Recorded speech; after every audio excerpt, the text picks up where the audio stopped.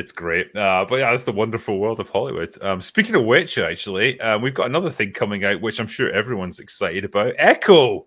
Ooh, Echo is here, and it's it's going to be out in, like 4 No one knows what that days? is, Drinka. I know Well, strictly from Gary bitching about it over the years. That's the only thing I know about Echo. I mean, I was curious to see what it was going to look like, and they've leaked a little bit of footage because we've got the trailers and stuff. But like, I prefer to look at this, and it was a fight scene that's going to be between Echo and Daredevil, and I'm just going to let you guys experience this. The Devil Boy. And who knows? It might get them stream demonetized, but it's worth it because it's so hilarious. Here we go.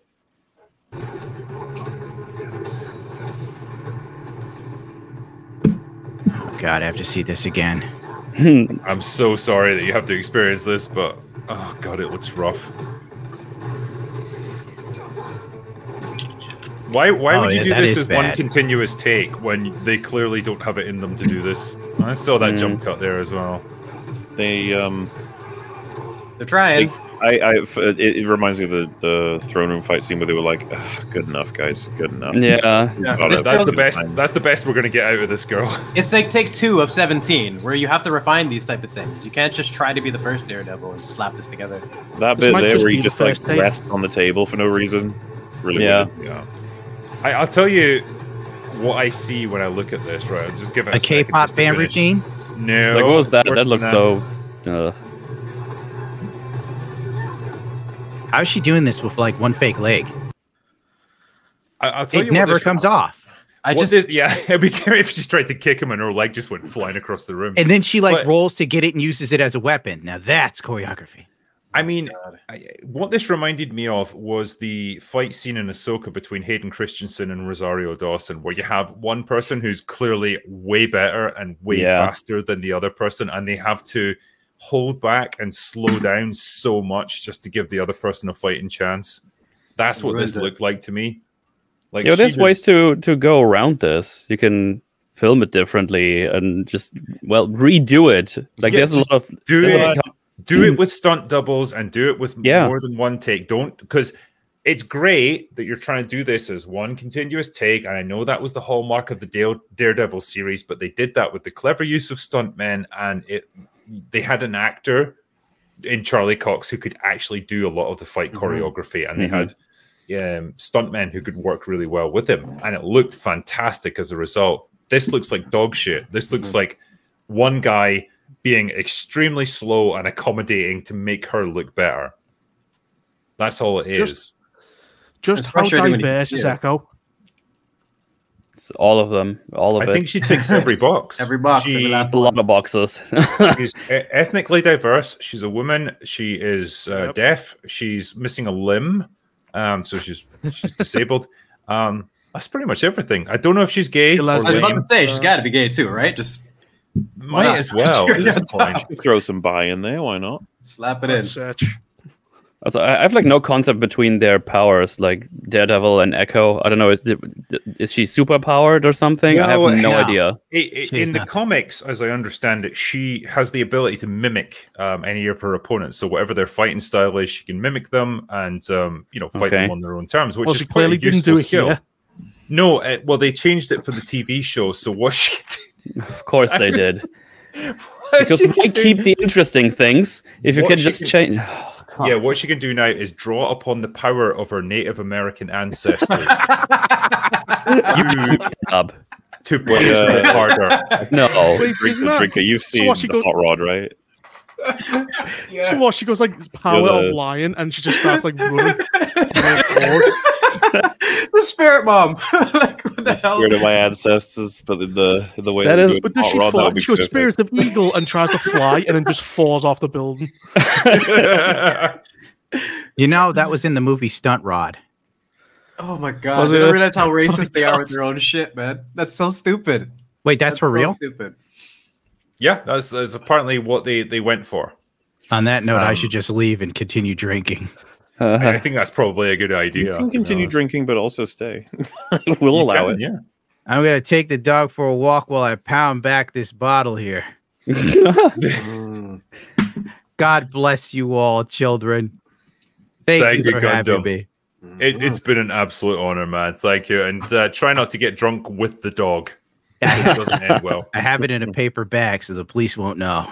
The dog's in the paper bag? That's awful. No, the dog's outside the bag. No, awesome, man. Thank you for coming on tonight, and I wish you luck. Cheers, buddy. Oh, I forgot to say, I'm going to have a live show soon. I don't remember the title. My agent told me to promote it, but I don't know what it is. So, yeah. Good promotion, Gundam. Good job. We're going to have strippers and hookers and booze. Good night. Thanks, man. Good night, sweet prince. You really nailed that promo right there. I'm proud of it. I'm convinced. I don't know what it is yet, but I'm in. Hey guys, I'm going to be doing a thing at a time. See ya.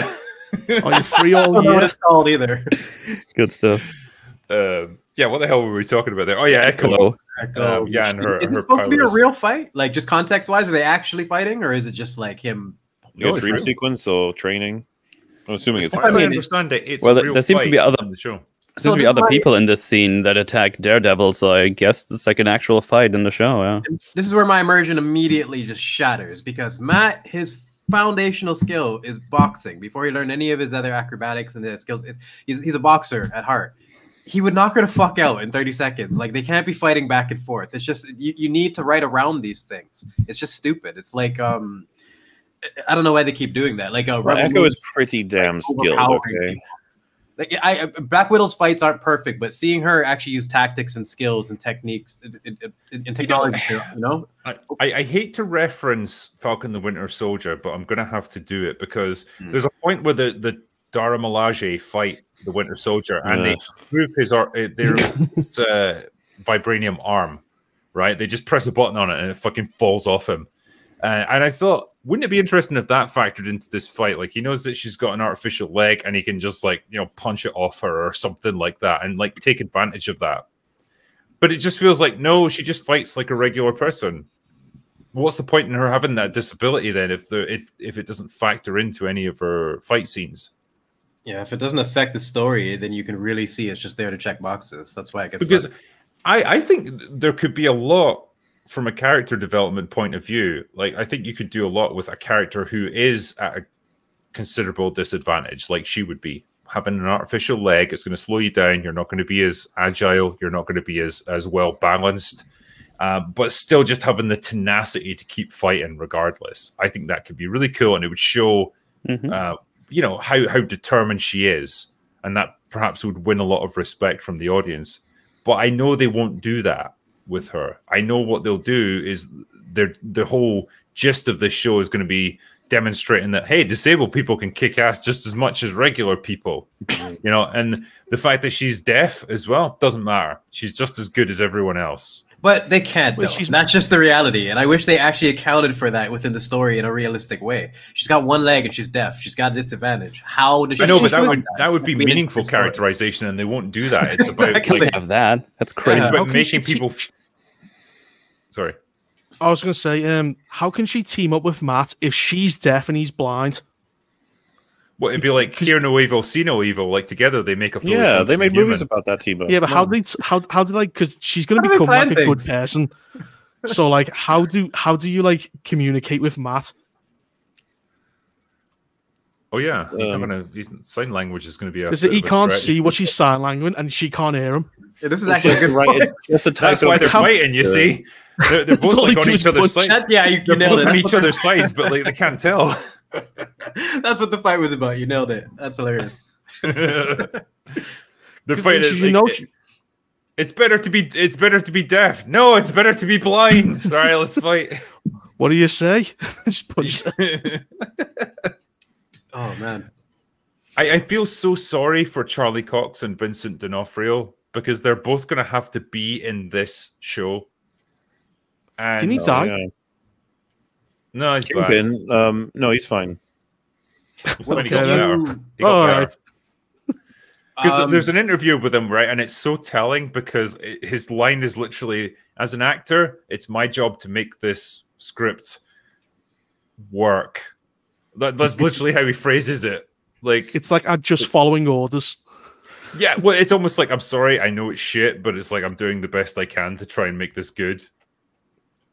Yeah, wasting him is one of the worst things they could have ever done. Because I think like Daredevil season 1, some of the best Marvel content, and he's easily like top 3, top 5 villain in the entire series. His performance is so fantastic, everything about it, and just to waste that on a grounded level, which we need so desperately right now. Because after Thanos and all the craziness, you need to be able to just lower the stakes.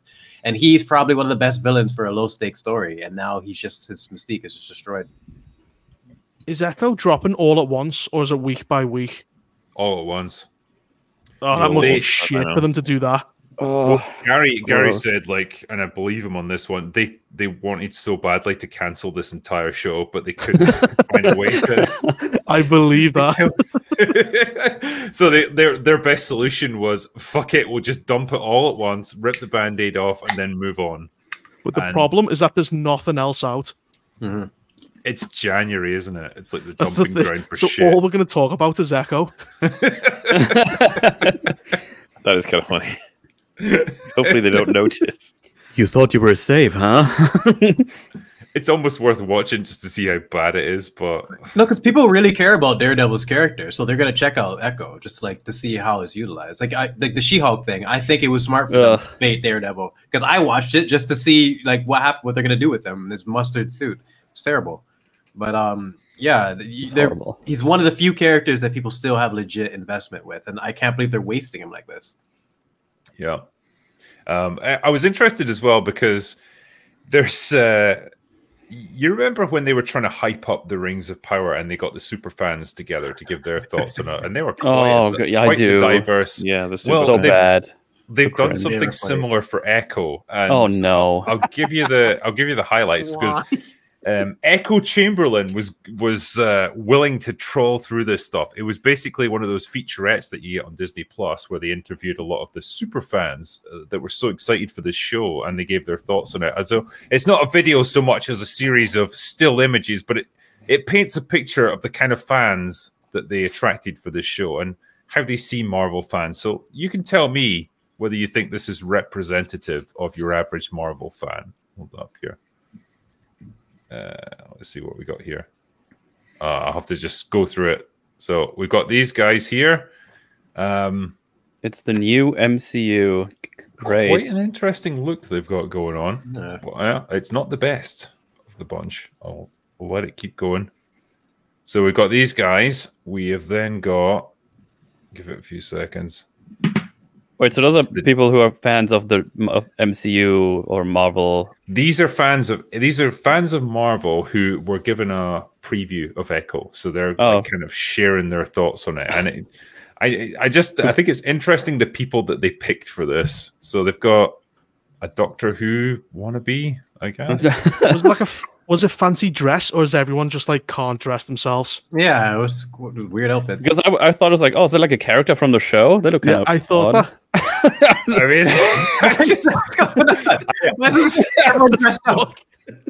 going on there? Nice leading lady. See, you know what I like when they try to promote stuff to me? Can you tell me if like the story is good and the characters are interesting, and not if like the actor or actress is a certain thing or not a thing? Like I just want a good story. I just want a good story. I think if I was to define, or if I was to ask to give an example of like who's the kind of person who is going to champion a show like this, it would be these people here. Like I think that's pretty representative. But we've got a few more. He's very cool. Yeah. Well, I'll argue with that. Okay, sure. I'm going to see what else I've got here, because there's a couple more. Yeah, they are absolutely insane. There's a couple that there's a couple of reasons I think they picked her, but okay, sure. Nice rack. This guy looks very enthusiastic about what he's doing right now. It was immense, apparently. And these guys, yeah.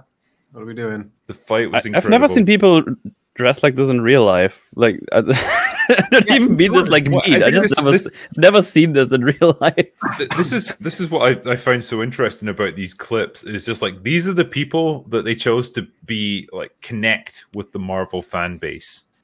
I think they've all got a very unique or a very specific look about them. And yeah, it's not your average person who just watches superhero shows. Yeah, you're right. None of these people scream Marvel fan to me. Where like you would see clips in the '90s, and you'd see all the people They like influencers. like, yep, fans. yeah. That would be my next question. Those are probably like influencers or YouTube people or something, I would assume. I don't think they are meant to be that, though. I don't think they're meant to be like specific influencers. I've certainly never seen any of them, but like they're just meant to be what they consider fans of this show. And this is what you end up with. You know, I've completely forgot to tell you this, Metal. When we went axe throwing, it was very fun. We did. It's awesome. On the way in, there were 3 girls who were coming out. They were sitting down and doing stuff on their phones. And while you guys were sorting out like the entry forms and stuff, I was like looking around and I could hear them talking. And one of the girls said, I don't really see the point in doing any of this if we're not going to be live reacting to it. We shouldn't have just recorded. We should have been doing it live. And the other girl was like, I don't like doing it live because then we've got to like worry about a bunch of other stuff when we're supposed to be doing it. Then she was like, well, why are we even here? And I was like, what the fuck, man? I don't know. Hang out with your friends. This is the world that we live in now. Yeah, there's always that temptation when you go places or you're doing something mildly interesting. You sort of think to yourself, like, could I record this and then put it on like Twitter or like YouTube? And then I just think, no, because it's cringe as fuck to be like recording footage in front of like normal people and then thinking that anyone's going to be even remotely interested in watching me do all this goofy shit. I'd rather just do it and enjoy it for me. It's this weird mentality. I genuinely think people need to be taught to go back to doing that because it makes you a more well-rounded person to have experiences that are just between you or you and a friend or you and family that you didn't post online and ask people to fucking comment on.